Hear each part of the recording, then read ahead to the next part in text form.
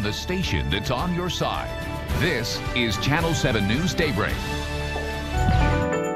The time now is 6:24. For some, part of the morning routine is taking your vitamins, but a new study says vitamin supplements do not provide health benefits. We asked our Baptist health cardiologist, Dr. Scott Davis, to look into this study, and he's here to explain, not only a cardiologist, but also an avid Hog fan. Hogs. Right? Exciting stuff last night. We don't get to talk baseball? We can talk baseball on the break, but people want to know about this vitamin stuff. Yes, so this is my prop, the Flintstone Chewable. So there's a big study that was just published in the Journal of American Cardiology this month that looked at a meta-analysis from 2012 to 2017 of vitamins. And is there any benefit to prevention of cardiovascular disease, heart attack, stroke, premature death? And the unfortunate answer is no.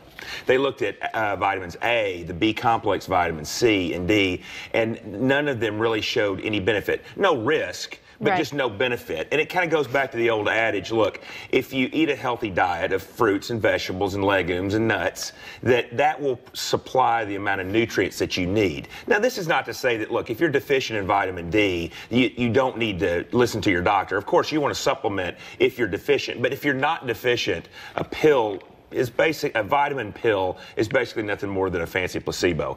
And that's what we've kind of suspected all along, is that, look, if you're eating a healthy diet, that it's not going to give you any added benefit. This was a formal evaluation of that. So once again, there's not magic in a pill. Well, and we see the vitamin industry growing and growing and growing. I mean, there's so many out there, and you think, oh, I should take this and I should take this. It's going to improve this, but this is kind of some good information to take. And just for full disclosure, they looked at the effect on cardiovascular disease. That's not to say that a vitamin C won't shorten the length of your, a cold, but it doesn't provide any kind of mortality benefit. You don't live longer on a vitamin.